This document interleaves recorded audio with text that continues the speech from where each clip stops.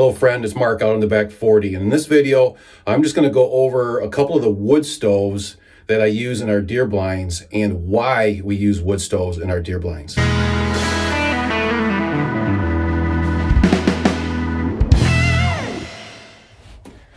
So maybe we should talk a little bit more about why a wood stove in a deer blind. I covered this in the redneck blind review, but I'll go into a little bit more detail about it here. So I'm in West Michigan and it gets cold here. And so in November during hunting season, it'll be, I mean, it could be warm, but most of the time it's going to be probably in the 20s and 30s as far as the temperature. And so when you get in these blinds in the morning or in the evenings, it doesn't matter when you get in them, they're cold.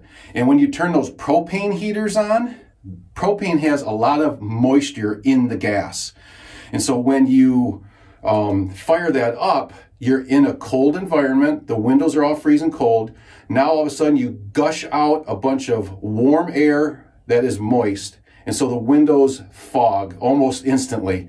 And then it is a constant battle trying to keep those windows from fogging up if you keep that heater on. So what you have to do is open the window, at least one of them, to get the cool air in here and the drier air in here to start hopefully thawing out the windows. So it's just a constant battle. And if you understand what I'm saying, I don't need to say anymore. You know what I'm talking about. So I wanted to solve that problem. The other thing I wanted to solve, number two, was my scent. And for years and years and years, I've hunted with scent lock suits and that kind of stuff, and that just doesn't work. At least for me, I know all the stuff you're supposed to do. It doesn't work. So I decided I wanted to hunt in a box, a sealed box, basically. And so all my blinds are sealed really well. The windows are sealed. They got, like in these redneck blinds, they're sealed real well. So I was looking for a way to eliminate scent. So other than the box itself that I sit in, I thought, hey, a fire in a wood stove like this will create negative pressure inside the blind because the fire is burning and it needs oxygen. So it's going to suck air down into this hole down here, burn it up, and send it up the chimney way up high. I thought, what a great idea, because now it's going to negatively it's going to pull air in, which has my scent in it, send it through a fire, and put it way up high. So I'm killing two birds with one stone with a wood stove. Actually three, I'll tell you the third in a second, but three. Number one, no more foggy windows. Never, it never fogs the windows. It's dry, awesome heat, it's awesome. Number two, my scent gets sucked up and goes away. And number three, there's just something primeval about wood fires. I just love having a wood fire. We have it in our house, and I love having the blinds. Every 15, 20 minutes, it gives me something to do. Open the door and put a piece of wood in there and close it. There's just something great about that. So that's kind of my whole spiel on wood stove. So I would suggest that you consider, if those things frustrate you and any of that relates to what you have when you're out in your blinds, think about putting a wood stove in there. I think you'll love it.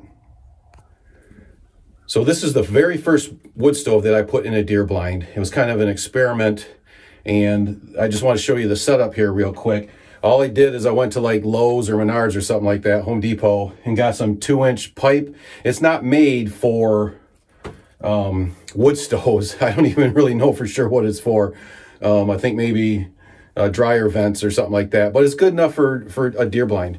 You know, it's single wall. The galvanized kind of burns off, but it's good enough, right? And then, so here's the wood stove, and I guess you got to make it safe. So the setup is just, again, at Home Depot, you can get these pieces of steel, and I just put it on a little backer board like that. So I got a piece on the back for it, and also down on the floor. Okay, so here's the first wood stove that I had. I'm just going to show you, just videotape it a little bit so you can see the details. I had a local guy that I found on Craigslist. He had this thing listed for sale on Craigslist, and I just thought it was the greatest little thing. So I'm sure you can probably find them online somewhere from somebody else, but this one's great. So that's kind of what the outside looks like. Open it up. It's pretty simple. It's just got a grate in there. But what I like about what he did, you can't see it, but there's up inside there is, like they do on the official wood stoves that you have in your house, it's got like a secondary chamber. So he's got a little, like from maybe about here back and maybe right about here, is a piece of metal going all the way across, another piece of steel right here. So the flame goes up, and then it has to go around like this to come in to go up the chimney. So it gets a little bit more heat out of this than if if that wasn't there, all the heat would go straight up the chimney. So, and it works really well.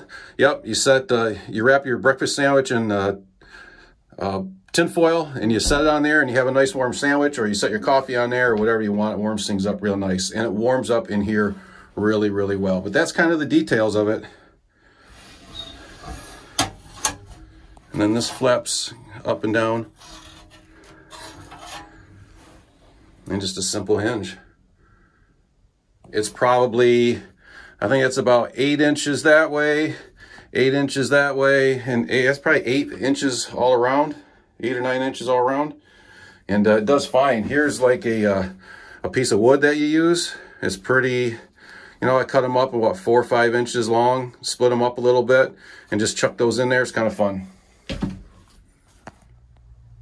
Here's the second style of wood stove that I have. This one is the same guy made this for me, but it's physically a little bit bigger. You can see how tall it is. It's way taller. I would guess it's probably 14 or 15 inches tall. And it just created a larger chamber in here for the wood.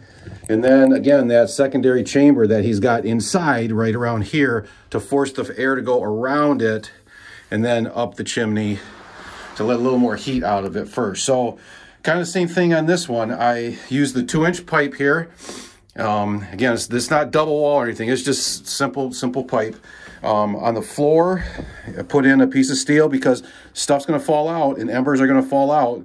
Even though he's got a little ledge right here, you see when you close the door, there's a little ledge there. That's not enough. I've still had stuff fall down here. Be safe.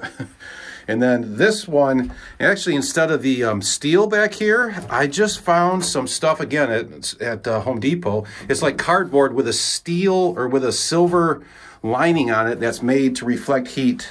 I think maybe for behind walls and stuff like that. So I put that there, and that stuff works great. I mean, this thing will be cooking away, and I stick my hand here, and it's super hot, and right back here, it's nothing. There's no heat there. So, yeah, so this is it. And then, so this is 2 inches, 2-inch pipe, and it fits right over the collar. That right there, you can see that weld, it's probably about up to here.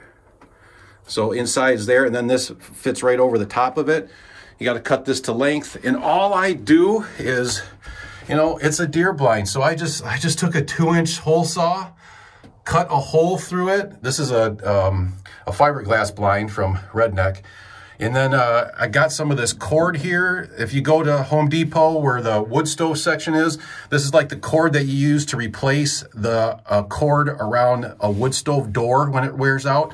So I just put that around there with some high temp caulk and caulked it all in there. It's good enough. You can see it shrunk and you still see air through there, but it's good enough for a deer blind.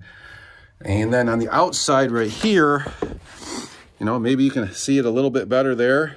But again, that 2-inch pipe just goes out and then it goes up.